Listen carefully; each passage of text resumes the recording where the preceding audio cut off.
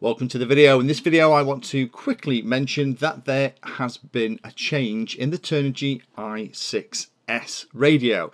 Now, we looked at this radio a couple of months ago, and the i6s is available from lots of different vendors, and lots of people were buying different vendors' versions of the i6s because this radio was missing the update. Now, there was an update to this firmware, came out a couple of months ago now, and added some really great features. We did a video on it and we showed an update on one of the other radios.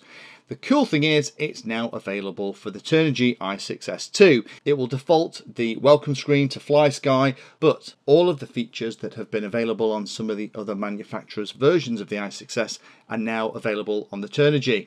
But I just want to show you in this video where you get the file from, and then I'll link you to the video that actually shows the update procedure because it's exactly the same.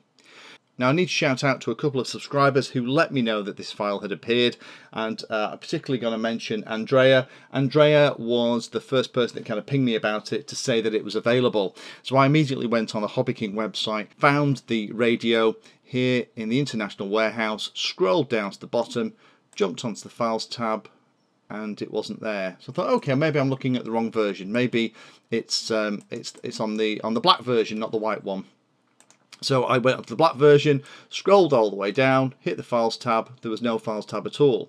So there's actually an awful lot of radios listed, the i6s, on Hobby King in different locations, different configurations. So I need to say a very big thank you to Andrea, because he actually let me know that this is the link that you need to go to. So what I'm going to do, I'm sure Hobby King will be updating all the links for this radio in the coming weeks so you can get this from every single one of them, but I'll put this link in the description. So what you need to do is you need to find the TGY-i6s, and I think a lot of the reason that it's only been getting 3 out of 5 stars is because this firmware update hasn't been available. If you go to the bottom, click on the Files tab, then the manual is in here and also the firmware too. If you click on the firmware, then it'll ask you to save as, and you can stick it on your desktop. The update procedure itself is pretty straightforward, so what I'll do is I'll link you to this video that I'm showing here now. It steps you through each of the individual pieces. All you need to do is connect the radio via a USB cable. It will appear on the PC, you just select it and click update, and it's pretty automatic. The only thing I would recommend is do double check and make sure that you've made a note of all your model settings before you do it, in case the update does something bad. In our experience here, the updates on the other radios that we've done hasn't blown away our model configurations, but it's always a good thing to just double check that something hasn't gone wrong, and the first time you try and fly the model after the update there's a problem. So thank you again to those subscribers who let me know that this was available. I'll put this link in the description so you can go and update your TGY-i6s radio.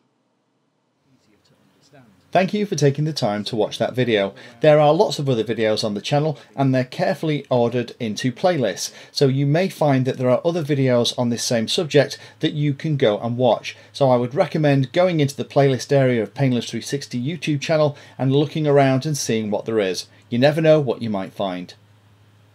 Thanks for watching. Please like, subscribe, and happy flying.